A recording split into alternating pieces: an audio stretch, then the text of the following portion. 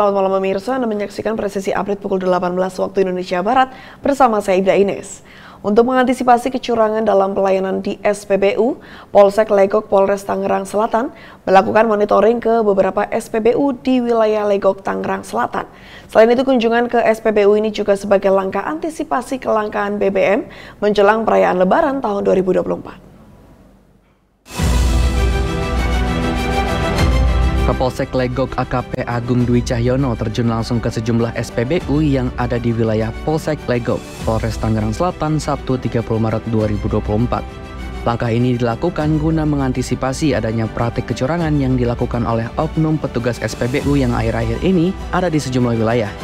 Selain itu, kunjungan ke Spbu ini juga sebagai langkah antisipasi kelangkaan BBM menjelang perayaan Lebaran tahun 2024. Dari hasil monitoring di 3 Spbu wilayah Polsek Legok, tidak ditemukan praktik kecurangan. Karena berdasarkan keterangan dari manajemen Spbu di Jalan Legok Parung Panjang, Desa Caringin, bahwa setiap bulan dilaksanakan audit dari pihak terkait.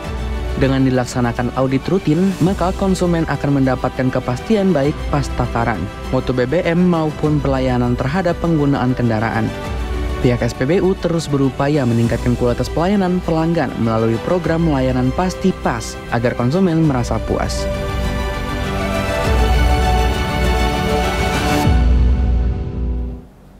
Sekian Presisi Update kali ini. Terima kasih atas perhatian Anda dan salam presisi.